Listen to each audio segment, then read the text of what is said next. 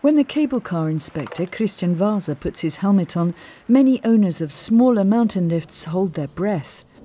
It can work out very costly if the inspector finds any technical problems.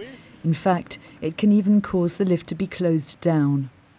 Since 2007, when the laws were changed, the smaller lifts have had to meet the same safety requirements as the large mountain cable car operators.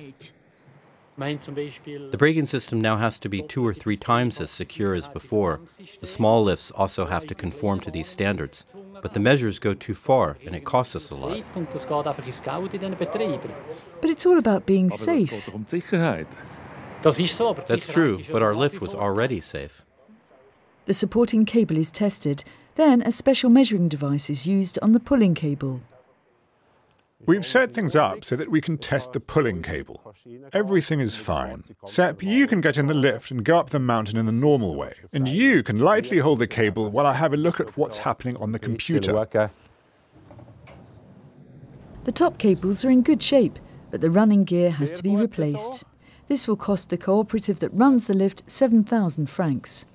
Things look even worse for the lower section of the Swissinfo lift. The red gondolas are more than 40 years old.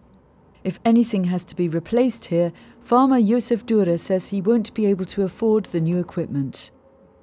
More than 200 small cable cars in Switzerland allow tourists to discover the mountains. For the farmers, the cable cars are often their only link to the outside world. Mountain farmer Max Fiersch goes with his family to fetch his son from the lift after school. Thanks to the cable car, the children can go to school on their own. The new safety rules are threatening this idyll. The cable car needs new controls, extra brakes. Max Fiersch says he just can't afford it. Our lift is threatened just like all the others.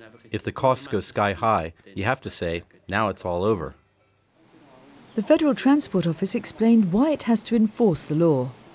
A political decision was made 10 years ago to apply the same laws to small and large lift operators. The controlling authorities can't make exceptions or decide not to apply the law.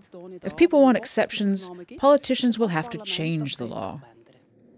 The small cable car owners have now decided to band together and ask the Parliament in Bern to relax the rules. If cable cars don't meet the latest safety requirements, aren't they dangerous?